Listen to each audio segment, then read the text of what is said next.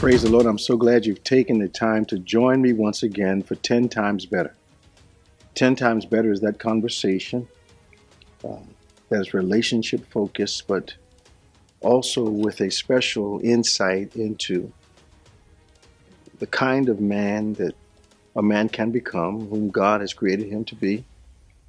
But also, it's a conversation with the ladies to give them some insight how to help to develop full manhood in the key men in their lives.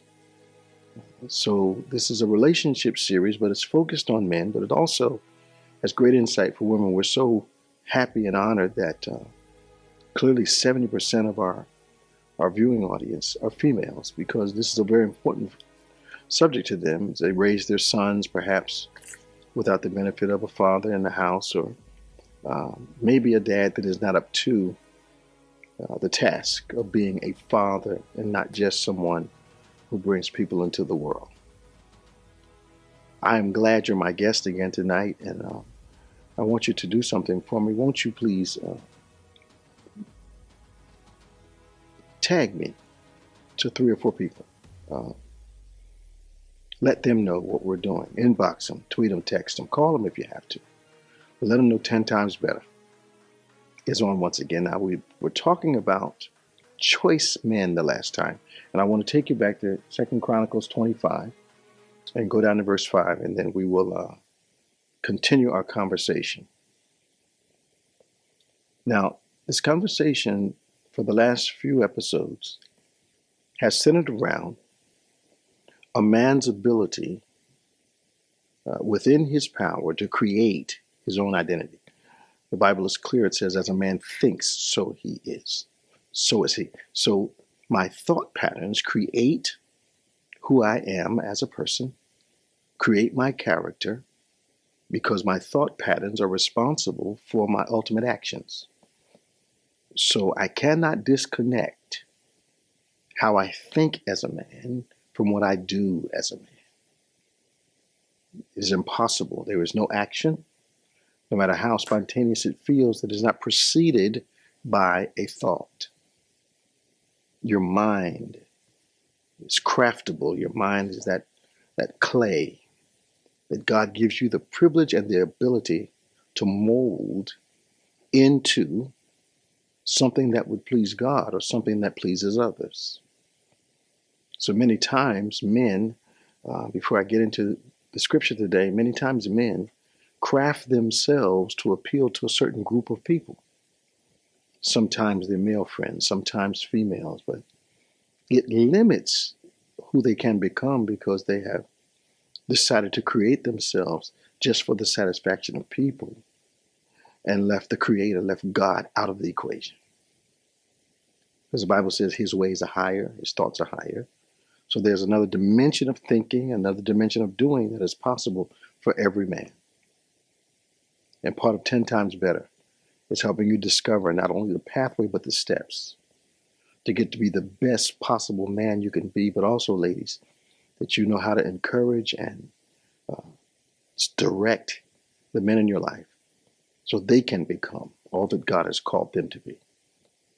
So 2 Chronicles 25 verse 5 says, moreover, Amaziah gathered Judah together and made them captains over thousands and captains over hundreds, according to the houses of their fathers throughout all Judah and Benjamin. And he numbered them from 20 years old and above, and found them 300,000 choice men, able to go forth, watch the versatility, to war, that could handle spear and shield.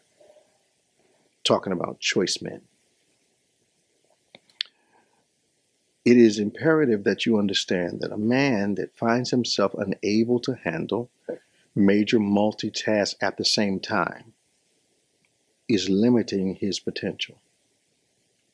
I've come to the conclusion that God has wired men to be able to handle major multitasks at the same time, even though we may resist that exposure and resist the discovery of that ability.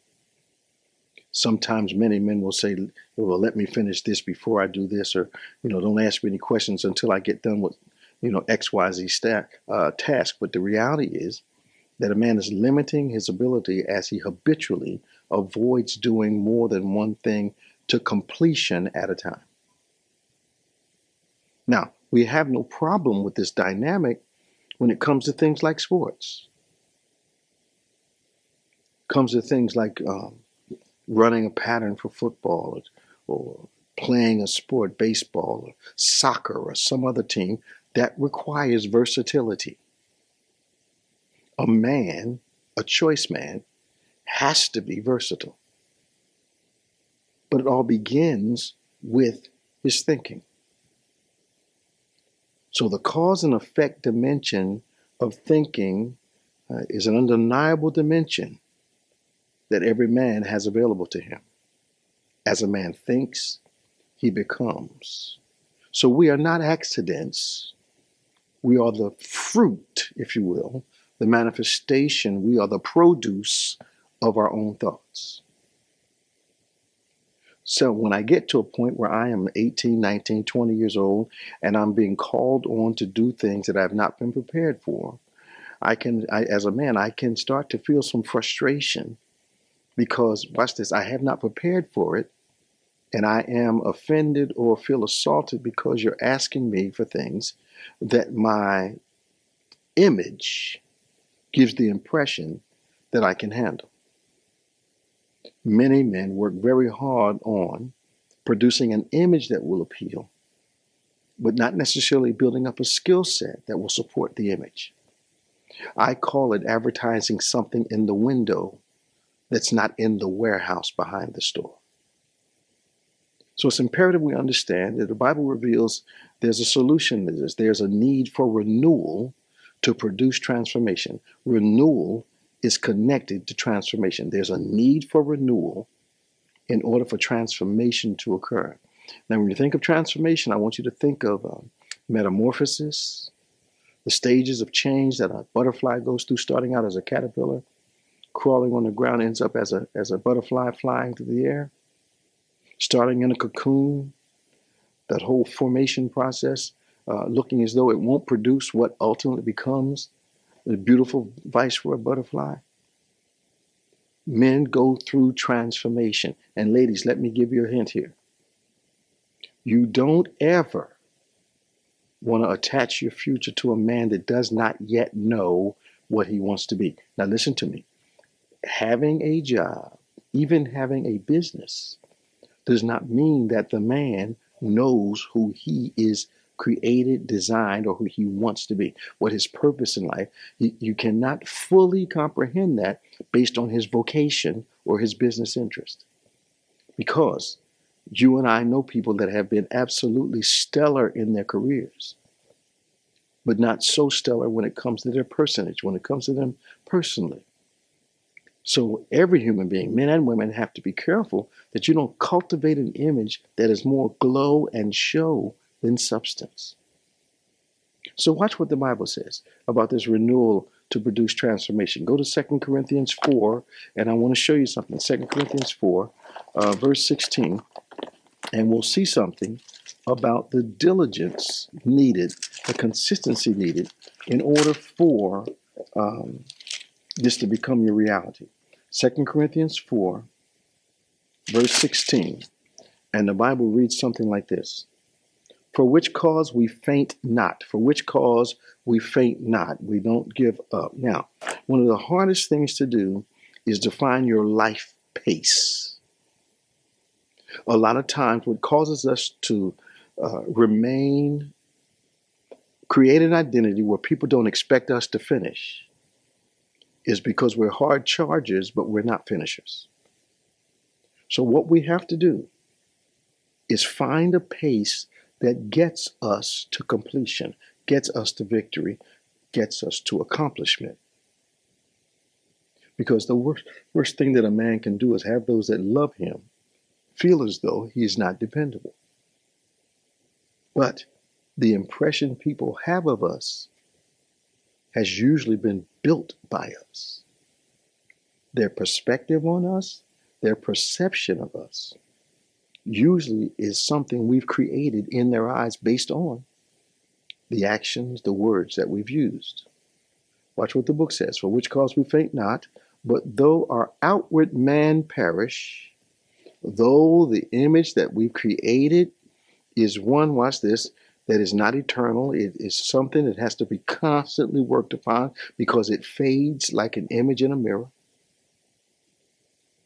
This image that we work so hard to achieve is aging and dying while we're even trying to maintain it. Watch what this says now. It says, but though our outward man perish, yet the inward man, watch this, is renewed day by day. Our hope is not just in the image that we create for others to see. Our hope is that this inward man must be intentionally improved day by day, and that cannot happen unless our thinking changes. Now watch where else we're going. So, day by day commitment to being a better you. Day by day commitment to revealing that you are a chosen individual. If I go to Colossians chapter 3, the process for this begins. I go to Colossians chapter 3, the process for this begins, and I look at it and I see how God, well, let's go to Ephesians 4 first. Okay.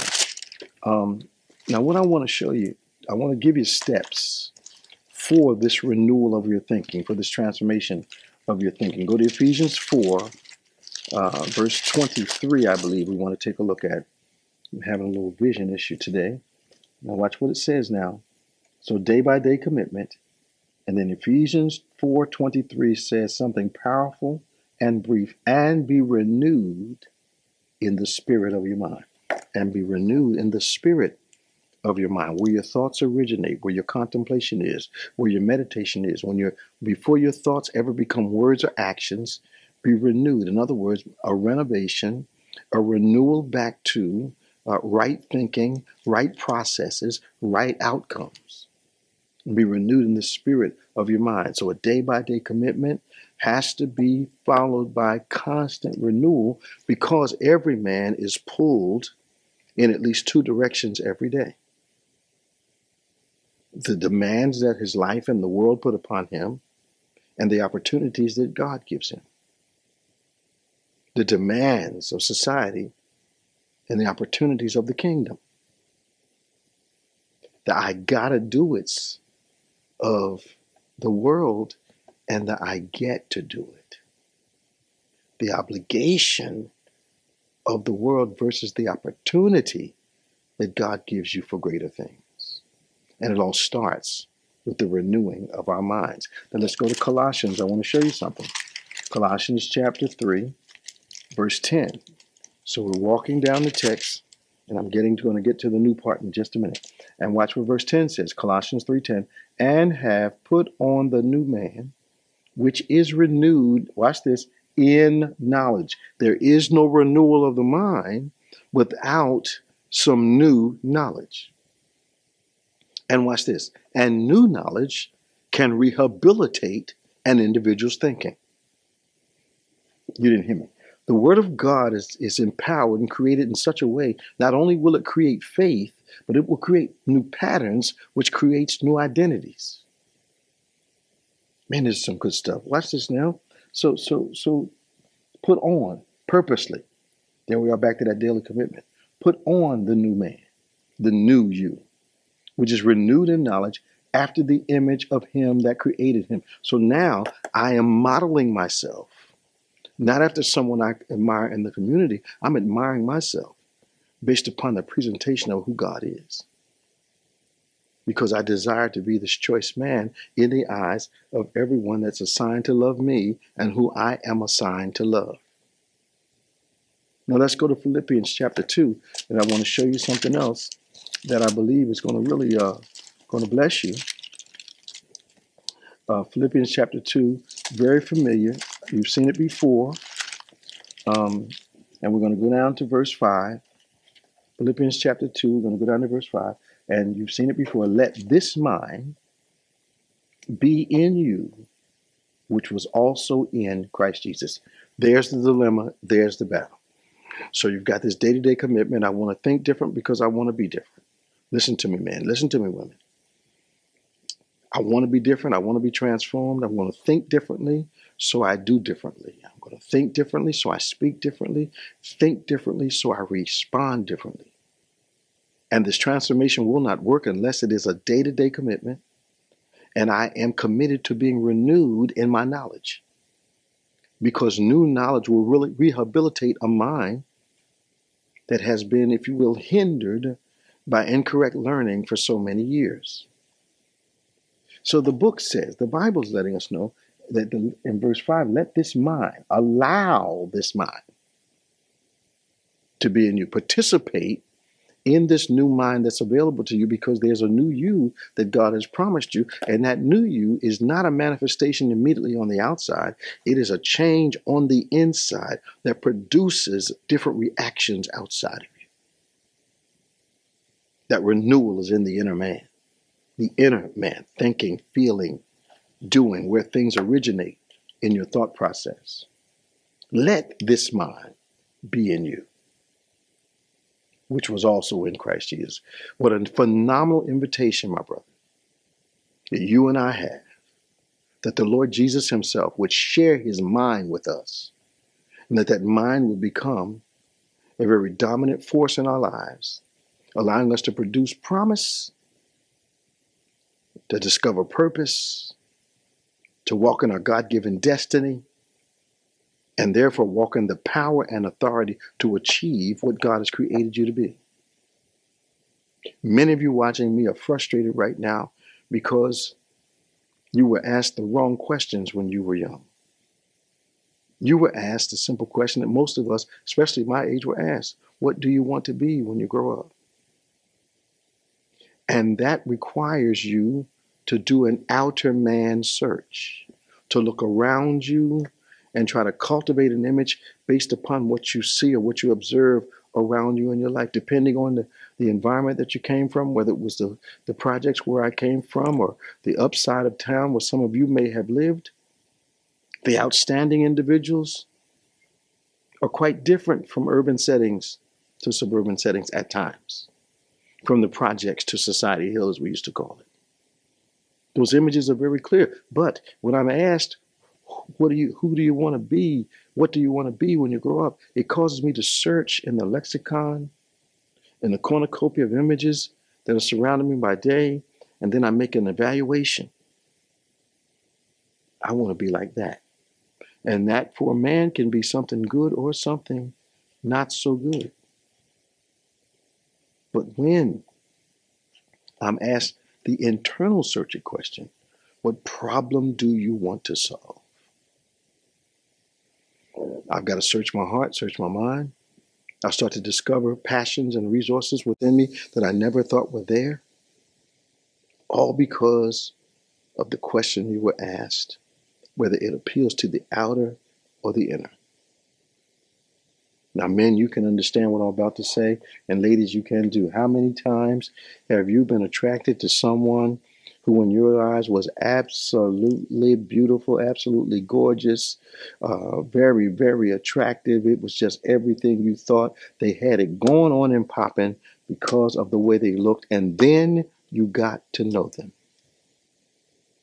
and found out that the inner individual was not nearly as glorious as the outer individual appeared to be. Because if my inner is not supporting my outer, if my inner qualities are not supporting my outer visibility, then I am advertising something in the window of the store that is not in the warehouse. Choice men, let Jesus in. Allow access to their lives by the Spirit and the Word of God. My job is not to reinforce your title. My job is to help you discover purpose so you can be strong. A strong man, a choice man. Because, brother, God gives you life, but then you've got to learn how to live. I'm out of time, but I'm certainly not out of word. I want to thank you for joining me on 10 Times Better, please tag at least 5 people. Let them know. Expose them to 10 Times Better. Invite people to join us every time we come on. Men's groups all over the country are gathering around the 10 Times Better conversation. Before, then the conversation, then after the conversation, you can be a part of that. And let me know if you're forming a 10 Times Better men's group, and bring the ladies in so they can hear about it too. I look forward to talking to you next time. Choice Men on 10 Times Better.